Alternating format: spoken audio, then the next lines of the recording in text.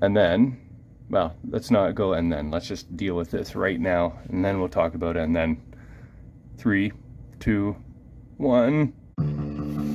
I'm Mike Dimas, and this is Pinball Shenanigans.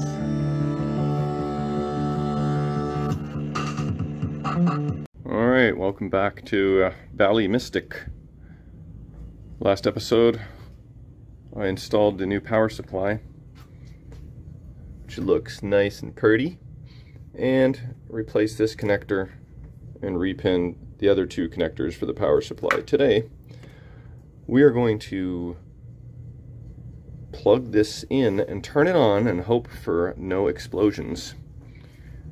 So, when I was posting this video yesterday, I realized that when I was testing the bridges on the old board, bridge rectifiers, that I was actually testing them wrong. So I decided last night to double check the bridges, and let's show you what I found. Actually, if you watched the last episode, then you already know the answer.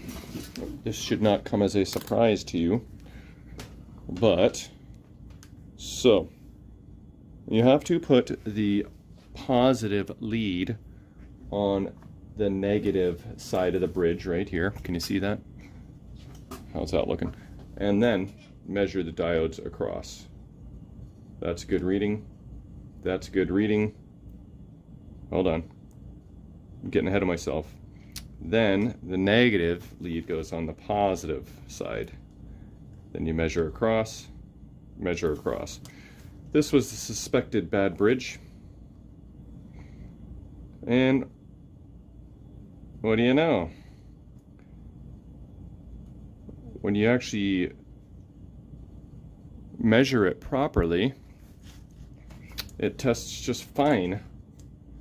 So let's do the last one, because I was suspecting the last one was a little out of spec too. But when you test it right, all three friggin' bridge rectifiers test fine. So I'm a little bit sad about that, because did I just change that power supply completely unnecessarily? I think the answer is probably potentially yes. The board itself looks fine. I'm not about to reinstall it and test it. So that's too bad I didn't test the bridges correctly, because I might have taken a different route. Obviously something was shorted. I just got to figure out what that was and why. And I'm trying to read the schematics here. And here, I'll show you. Maybe you can help. You probably can't see this, but let's see if I can... This is E8 right here, okay? E8 is the spot on the board that they had tied in two wires. It was the white and green wire on J3. Whoops, this is try and follow me here. I'm going to be all over the place. Here's J3, pin 1, that wire, and pin 2, that wire.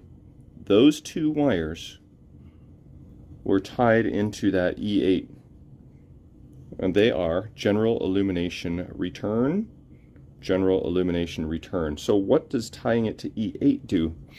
So if you follow down here, you follow down here, you follow down here, you go down here, you go down here, it ends up going to those places.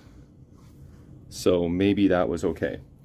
Then there was the other jumper wire that was here. I think that was one of the orange ones, tied into test point 4 and test point 4. And if you look up here, I don't know if you can see this, test point 4 is here, and that's 7.3 volts AC. But I can't remember which orange wire it was. I think pin 10 was an orange wire on the big J1 connector. Where's pin 10 gone? There. That also says general illumination bus. So I guess my question is this. Did these jumper wires have anything to do with the fuse blowing F3, which is a 4 amp? I think the answer is no. I think the wires were probably fine. So I have to figure out where there is a potential short or if the transformer itself is bad. That's kind of where I'm at. So I guess what I'm going to do is disconnect everything, hold on, and have just strictly this connector plugged in, because I think that's the power going in, right? I better double check that. I think it is though, because if there's some sort of weird short on one of these boards, maybe the solenoid driver was causing that fuse to blow. I don't know, I'd have to look into it to see if that makes sense, but what was that fuse for again? What did I say? I'm just kind of thinking out loud here. I may not conclude anything. 7.3 volts is test point 4. So that's basically general illumination, right? So I can't really disconnect general illumination, but maybe it's like a bad socket. Who knows? Anyway, I'm getting close to turning this thing on and just seeing what the hell happens. So I'm going to disconnect everything. I'll be right back. Okay, so J1 on the power supply is the playfield. J2 is the cabinet. J3 is all back box stuff. I forgot all about that, which means J2 is the only connector I'm going to have plugged in. AC power, AC return. So that's the answer to that. Alright, time to go on another tangent. I forgot that I don't have a ground pin, so I'm going to change this plug. And then I thought, oh, well, I should check the plug on the inside of the cabinet, because does that look original? This old lamp cord? I don't think so, because look how long it is. That's friggin' like 12 feet. So pop the hood, and we're gonna go on yet another tangent. Look what I found. A blown varistor. So I wonder if that has something to do with something. And then the last thing I found, well, let me swing around to the other side. It's not actually the last thing. I see some more. I seem to find 1/4 in every single machine, and the tradition continues. The other thing is mouse poo. Ew, and all kinds of green. Look at this. I bet you that is potentially crust from, like, it looks like circuit board green from battery corrosion. But yeah, that is nasty. So here's my tangent. I'm going to clean all this up. Then I'm going to replace the varistor. Then I'm going to replace the cord plug. And then maybe at that point I can finally turn this thing on. I thought that was going to be the beginning of the video. That may end up being the friggin' end at this rate. Alright, shall I bore you with enthralling footage of replacing a plug end? It's not too complicated. I go to Pinside, and there's vids guides. Every time I replace a plug end, I refer back to that, because I forget every time how to do it. So I refresh my memory when by going to vids guides on Pinside. How to replace a line plug. One moment.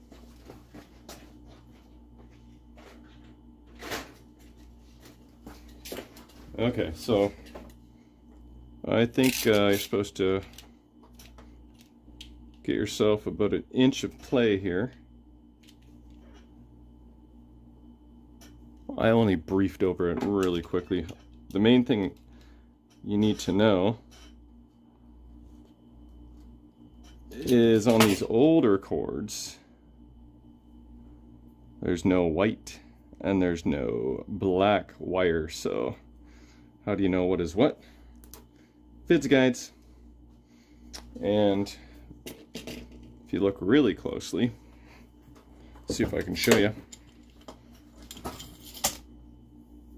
Is this gonna work?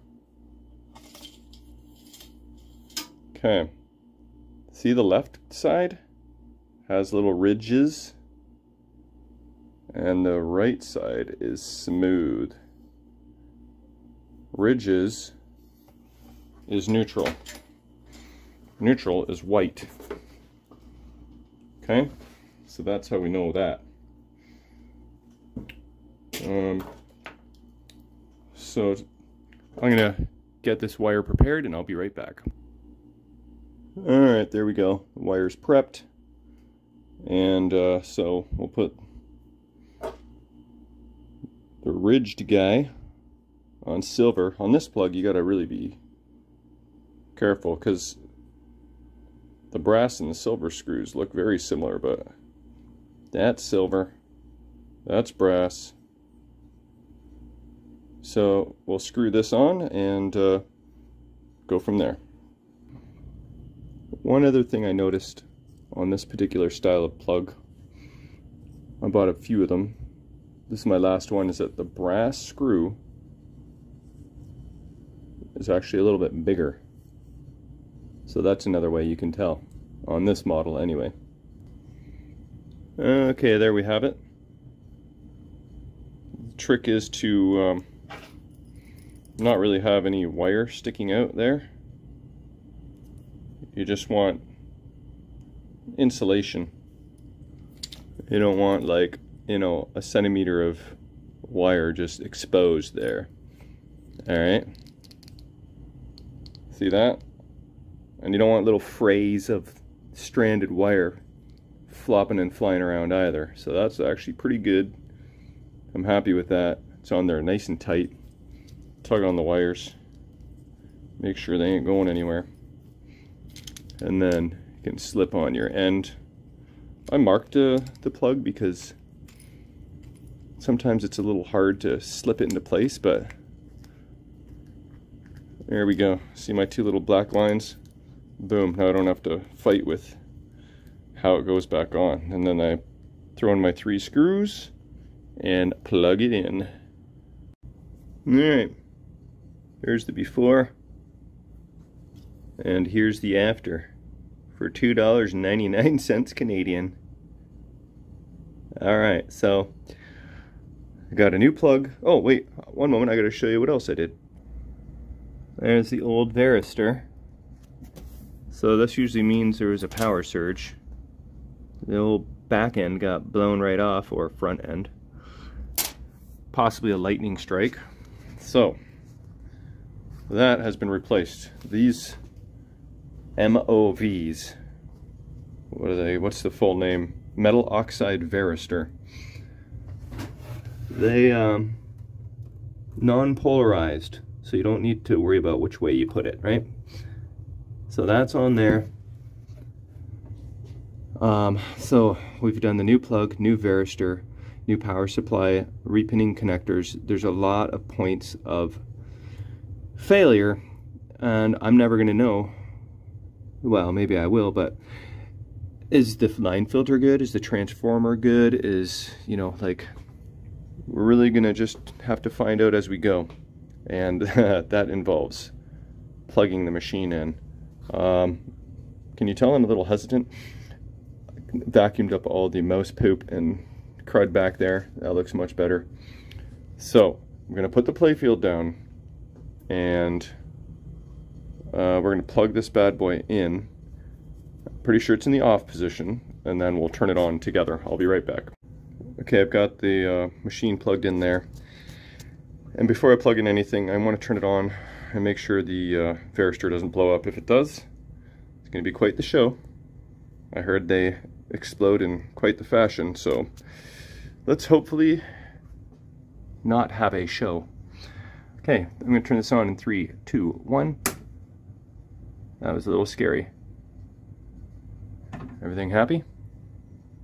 Okay, what I could probably do at this point is test the voltage on the service outlet and kind of see if I'm getting proper voltage there. So, one moment. Okay, why don't I just try my thingamajiggy. Okay, it says it's correct. So, I imagine I don't need to like stick my multimeter in there. I've never really loved doing that. I don't think I've ever actually done it. I don't know why it's scary, but I test higher voltages than 120, but maybe I should crack the seal and actually test it. Alright, here goes nothing. I'm going to set it to AC voltage, and you're supposed to hold the insulated portions. You're supposed to do... Oh wait, this is plugs upside down according to the video, so I think the black goes in this side and hot goes in this side. Huh? Why does that say we have 3 volts? That's weird. Okay. Very odd. Should I reverse it? Will that do anything? Or will I kill myself? I'll be back. Figured it out. I was on DC volts. Okay, let's try this again.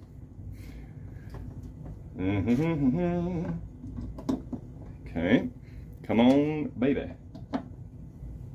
Yeah, there we go, 117.5 volts. Okay, everything on this end looks good. I think it's friggin' officially time to plug in the power supply.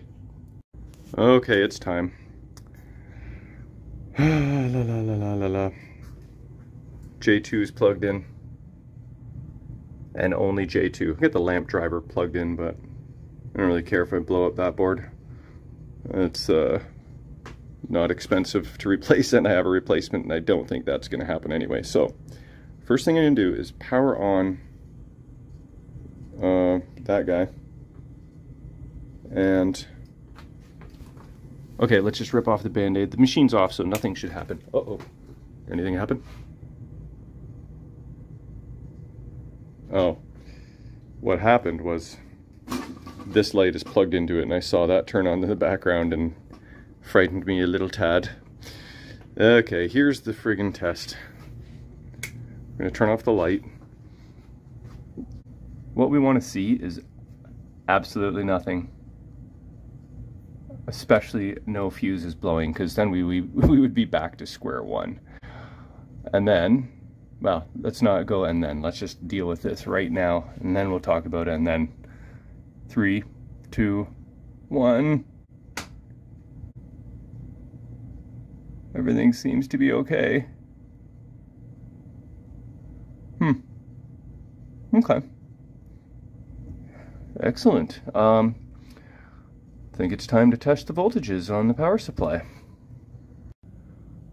Okay, I'll just try and do this. You're not going to be able to hear me as well because I'm going to be over there, and I don't have a friggin' microphone. I tried 3 different microphones, they all didn't work, so I gave up. But I should be able to see. Can you see the multimeter? Alright, let me use my little fun feature that I never use. Hold this. Ah, how do you like that? I never use that. Okay, so you can see roughly what I'm doing, and there's a little more light there. I got my schematics out, so I'll be referring to these for voltages. Okay. If all these voltages are correct, then I will be a happy boy. Okay, so let's start. Okay. Test point 543 volts. Nothing. Wait, hold on. 43 volts DC. That is DC. Test point 2, 230 volts DC. Nothing. test point 3, test point 1, test point 4. One of them's AC, right? Test point 4 is AC. Test point 5. Okay. Do I have the wrong connector plugged in? I'm not sure what I'm doing wrong exactly, so I will fudge around here a little bit and see what it is that I am screwing up. Okay, you're not gonna believe this. Or maybe you will, because it's pinball shenanigans. Maybe just in the whole mix of turning things on and off and fudging with switches non-stop, it appears as though what I thought was on is now off, and what I thought was off is now on in terms of the switch position. So I could have really gave myself a little zinger there, but yeah, WTF. So the machine is now on. You know how I knew that? Because I started plugging in J3 connector into the power supply, and all of a sudden I saw some playfield lights go on. I'm like, whoa, what the? Immediately removed it. I'm glad I didn't fry anything. I mean, I hope I didn't. But I see Shawnee Boy just texted me. He's in Europe doing some pinball tournaments there, so I'll have to check on what he's saying. But okay, let's check voltages now. Test point 1 is supposed to be 5.4. We got 6.08. That's as far as I got. Test point 2 is 230 volts. Come on, baby. Oh, it also says right on the power supply. That's actually pretty cool. So this is 11.9. And then this is 43. And then this should be 7.3 AC. Look at that, boys and girls. We might be in business. Oh, and the other thing, shenanigandous, that I did is the one connector I repinned for the power supply. Turned out that's for the solenoid driver. This is the one for the power supply that I didn't repin. So I'm going to repin that, another tangent, and then we'll have all fresh pins on the power supply and a bonus one on the solenoid driver. Okay, J1 has been repinned. And that was my buddy Matt McGoffin just texting saying that he loves the Avengers Infinity Quest that I just sold him. So glad you're enjoying that, Matt. And Sean says he's just chilling in England right now. But I'm sure that there is a tournament happening, maybe starting tomorrow or something. But you can see that extra pin there. That's normal. The connector is 8-pin female, and the male is 9-pin, and the reason is this. You likely have an 8-pin J1 plug. Yes, I do. However, J1 on the board has 9 pins for games Future Spa and Kiss and Space Invaders only. I think it's because they have extra lighting in the back box. I think that might be the reason. So that's hooked up correct, and I guess, you know, we can just turn this thing on and hope everything's still good. All right, 3, 2, 1.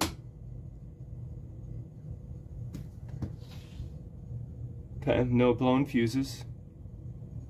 Maybe what I'll do is I'll just quickly check the voltages again, make sure everything's still happy. We've got general illumination now on the playfield. We won't have it on the back box until we plug in the big J3 Mac Daddy. He'll be next. And then if everything checks out, I should screw this bracket back.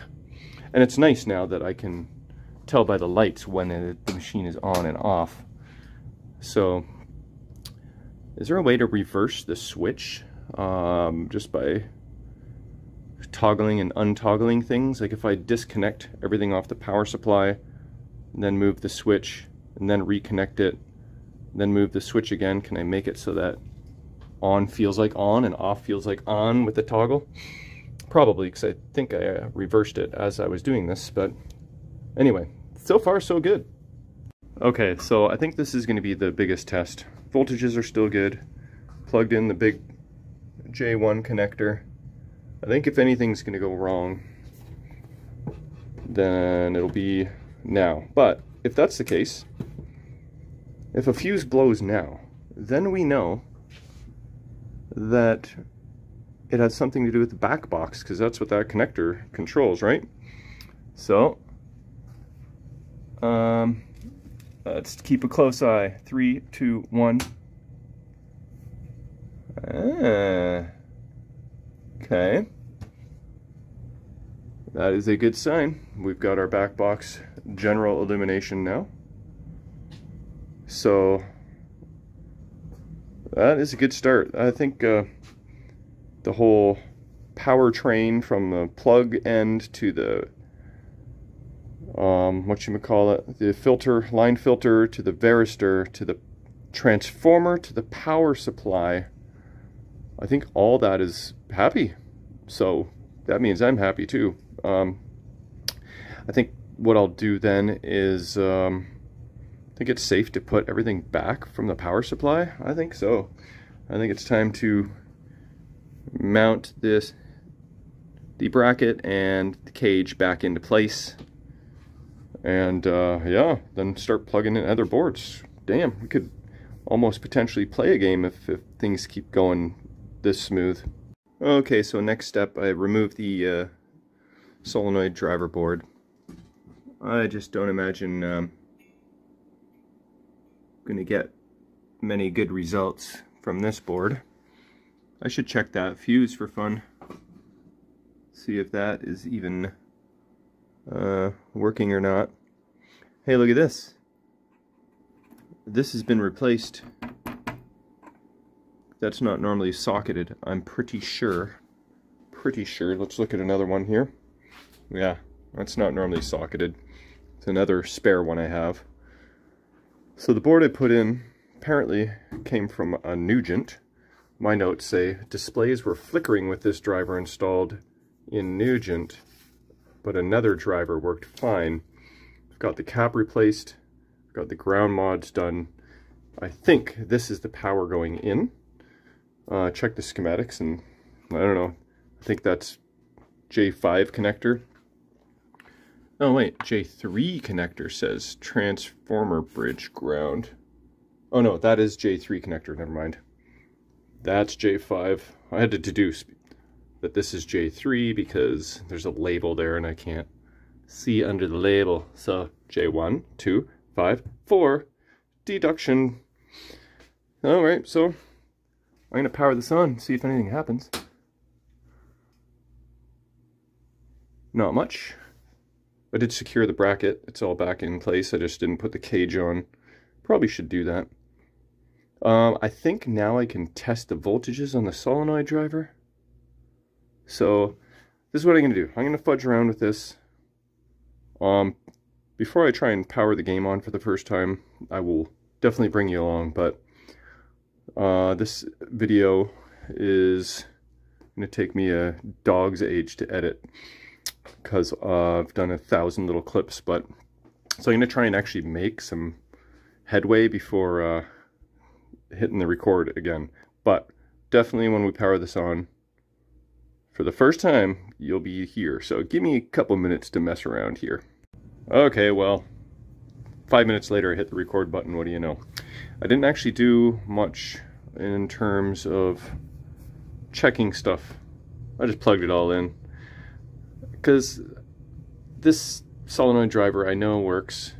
I thought it was in my Electronimo or Stars. I thought it was Stars actually.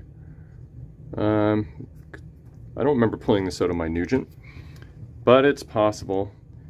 There is a transistor missing, Q19. I think it was not used for the purposes of my Stars maybe, and I repurposed it. This clip was missing here, so I just added one. And I added the cage, and I should screw the solenoid driver board in. But everything's connected, and it is showtime. It's either showtime or no time, but I guess we're about to find out. Here it is, boys and girls. The mystic moment of truth. 3, 2, 1. Power. How do we got any blinkage? Do we got any blinkage? There was an initial blink on the CPU LED, and then there was nothing. Let's try that again. Oh. Did a fuse blow? Ah. I feel like that might be what happened. I bet it's that. This is my prediction. I bet it's that same fuse, and I'm predicting that it's the soundboard that's causing it to blow. That's just my prediction. I can't say for sure, but I will be back. I'll let you know what happened. Okay, sure enough, the F3 fuse was blown, so I have replaced it and disconnected the soundboard. That's just my sneaking suspicion.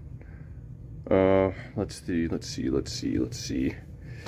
It could be one of the displays too. So if this blows again, then I will disconnect all of the displays.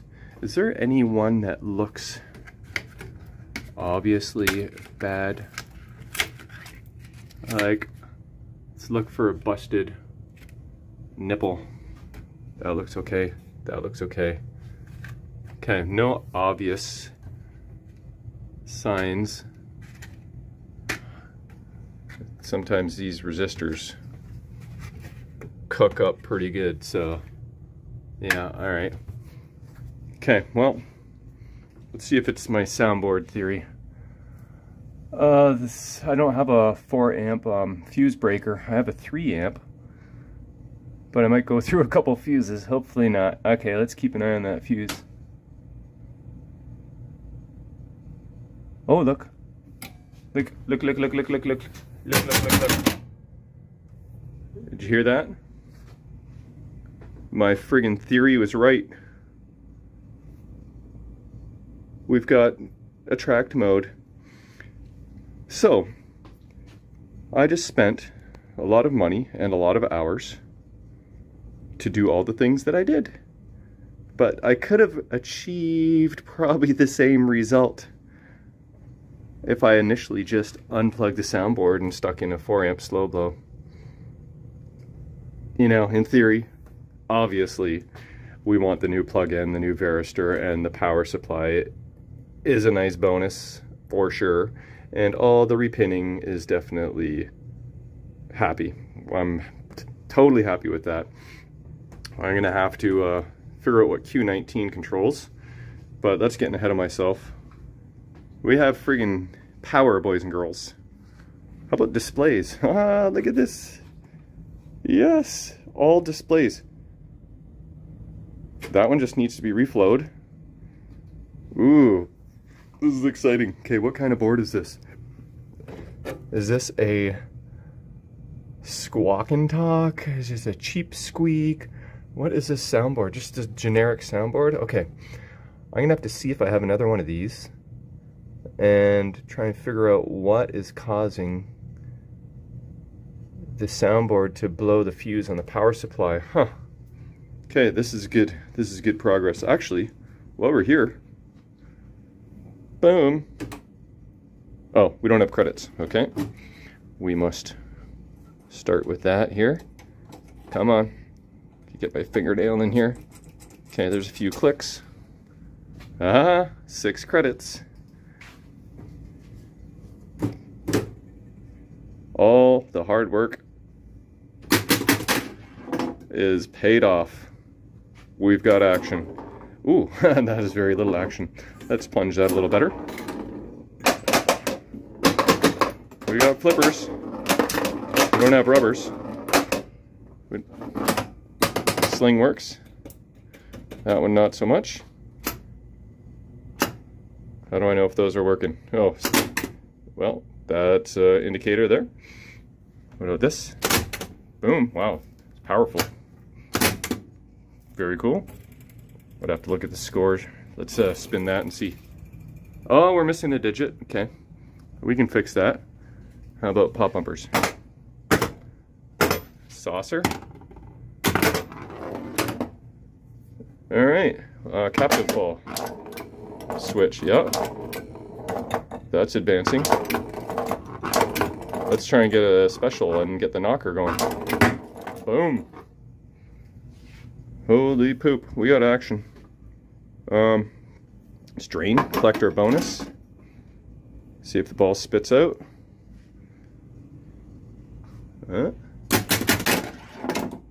All drop targets reset. So is it just the slingshot? That's about the only solenoid. Maybe that's Q19. Okay, well, this is amazing. That is some awesome progress. The original CPU is good. I mean, if you look closely, we don't have any battery corrosion. Hey, we don't have any battery at all, actually. If this CPU is going to behave, then I might as well throw a memory cap on there and see if I have one of these soundboards, or at the very least send it out. Oh, I think I see a problem. Check this out.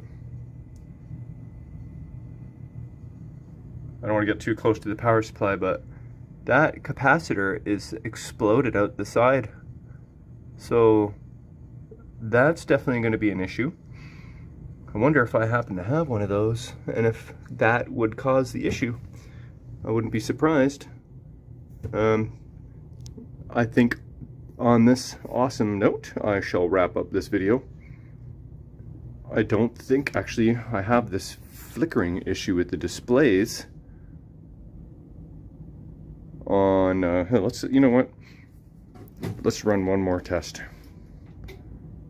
There's lamp test.